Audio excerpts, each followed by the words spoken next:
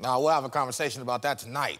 Yeah, I don't know why he's waiting until tomorrow. So what do you, Trey, you're emotional about this. What are you saying? It's unacceptable. It's just unacceptable. It shows disrespect to your ball club. Everybody that comes in that locker room, you expect them to bring a certain effort, you know, a certain energy, regardless if you're winning or losing. And right there, I just think that's disrespectful to your locker room, it's disrespectful to ownership, and it's disrespectful to the game. There's no excuse for you not playing hard. And that's his whole mystique and bravado of him always running in hard. You see the helmet flying off when he hits a double when it lands. You need to have that same effort when you hit into a double play, and that's the bottom line. Well, I mean, I've met Bryce a few times. He seems like a great guy, but, you know, maybe all those things that are written in the paper are true. Maybe this guy is not the guy that everybody thinks he is. I just feel like for him, that, with the way the Washington Nationals are playing right now, man, that hurts. If I was one of his teammates and I saw that effort, if we were 20 games above 500, that's different. But we're struggling, man. We're looking for guys to step up. And when we're looking for Bryce Harper to step up, he's nowhere to be found. And then when you look at Max Scherzer a day ago, running out a base hit, and he's your star pitcher. That's it. That's the effort. So it just it's no excuse. You've already had a meeting. Here's Scherzer, Train, to your point. This is your star pitcher on an infield head down. Look at him.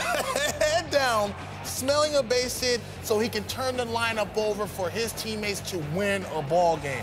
There's no excuse in that. I'm sorry. I mean, I was never the best player on any team, but everybody always respected my effort. Regardless if I gave up 8 runs, if I had 8 shutout, I was always out there working hard, not only for myself, but the name on the jersey in the front was important to me, and I've always able to earn people's respect in that. Well, I also feel like at this point in time, this is a huge situation for Dave Martinez right now. Right. I feel like first-year manager, the team is really, really struggling. Will he step up and take that leadership role in the locker room like all his guys hope he does? I feel like for Bryce, I mean, you never want to get on somebody's effort, but right there, man, it clearly shows that his frustrations are really starting to show now. So there's a couple good points. First of all, I think with Harper, I don't think we're sitting here saying Bryce Harper doesn't work hard. No, not at all. When you are a superstar and your team has been bad and you're trying to figure out aesthetically that you cannot walk to first base on a double play when your pitcher does that the night before. I think you bring up a great point about David Martinez. He has been questioned a lot in D.C. by his own players, from what I was told, okay? He's a heck of a guy. He's trying to figure out his first-year manager. Now, let me ask you this. Based on what you just said, does he have to bench Bryce Harper tomorrow? You're asking me if that's what I would do? No, I'm asking, does he have to do it for the respect of the locker room? In my sole opinion, I feel like the situation the Washington Nationals are in, he needs to step up and take some accountability. He needs to tell Bryce, hey, that's not what we're doing. Does he have to bench him? If I'm Dave Martinez, I sit that man for a day. There you go. Because I want to make a statement to my team. What do you think? He should sit himself. That's unacceptable. I mean, that's bottom line. He doesn't want that to be the lasting impression. People learn a lot about you when you struggle. Right. Everything's all good and you're hitting the ball to the upper deck. Man. He's so right. It's all easy then. This is a moment where people really measure what's in your heart. And you're hitting around 210. It's not like you're hitting 350. Man. You're hitting 210. I'm sliding head first. Something. Like old man I'm searching. I'm sniffing out hits. I'm doing anything I can to get myself on base and get my team going. He's smarter than he knows the cameras are on him. He knows he's just got to do. But maybe this is why the Washington Nationals, this might not be their year. I don't think they're gonna make the playoffs. I don't think so either. Swish, I'm telling you, I think it is. It could be a seminal moment for Davey Martinez. I think it's a huge moment for him. I think you were onto it because it's like you're trying to figure it out, and does he send a message or not?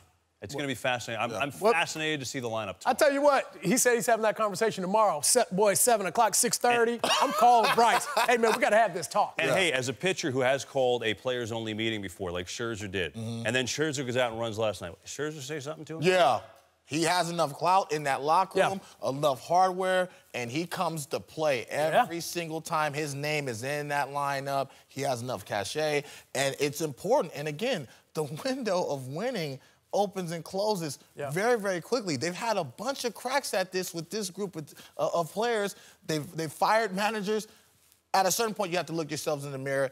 He's the best player, one of the best players in all of baseball. He needs to start proving it with his effort, and everything else will come. Well, also, too, man, you saw when Jonathan Papelbon went after Bryce Harper, and they got rid of Pap. Yeah. You know? So, I mean, Max Scherzer is probably one of the only guys in that locker room that can stand up and say something. And I'm interested to see what shakes down, man. I think this is a huge, huge situation for Dave. And in my opinion, I hope he makes the right one. As the All-Star game descends on our nation's capital, the team that plays there is in disarray. Fascinating to watch the next couple of days and see how the Nationals react.